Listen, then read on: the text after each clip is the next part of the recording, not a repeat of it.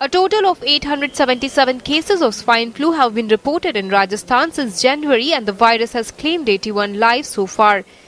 Swine flu is caused by H1N1 virus. H1N1 symptoms are similar to those produced by other influenza viruses: fever, cold, sore throat, body aches and respiratory problems, and internal and external bleeding.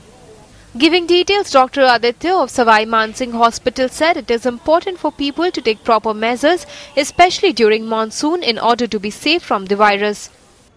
Rajasthan की बात करते हैं तो total 877 यानी कि 877 positive रोगियों में से जो पॉजिटिव पाए गए, कुल मतलब टोटल जो जांच हुई वो 3440 की जांच की गई।